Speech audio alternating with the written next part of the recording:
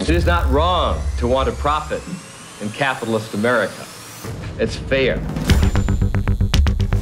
New York in the 80s was this fabulous melting pot. Cocaine. MTV. Artists living in the Lower East Side. That golden age of hip-hop. Fashion, style, and attitude. Whatever you wanted to do, you could do. Because there was nobody there to police any of this. Greed was good. It was a playground built on money. Everything was for sale. You get a moment in history unlike any we've ever seen.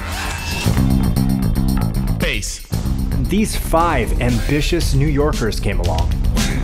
Leona Helmsley, Donald Trump, Ivan Boesky, John Gotti, Rudy Giuliani. They seized the opportunity. You have a perfect storm. Ivan Boesky became emblematic of Wall Street in the 1980s. Michael Douglas in the movie Wall Street was based on Boesky. Leona Helmsley was the queen of New York real estate. She enjoyed being mean. Giuliani earned this reputation as this law and order person. This is a bad day, probably the worst for the mafia. John Gotti, one of the most powerful men in organized crime. He was a killer. Donald presents himself as this super genius of business. Would you want your daughter to bring this guy home? What unites all of these people is vanity. They want the public to see how successful they are. They were all reaching too far.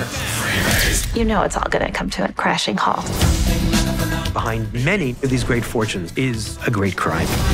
I mean, it was crazy. U.S. attorneys aren't supposed to do that kind of stuff.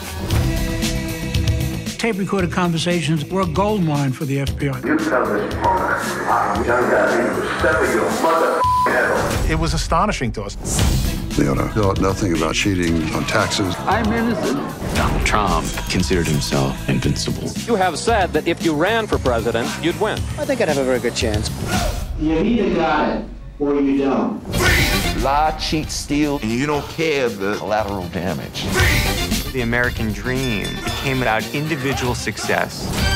Get higher, baby. Get higher, girl. Get higher, baby. Come on. Once they crossed the line, there was no going back. Empires of New York. Narrated by Golden Globe winner Paul Giamatti. Premieres Sunday, November 29th. CNBC. Get yours.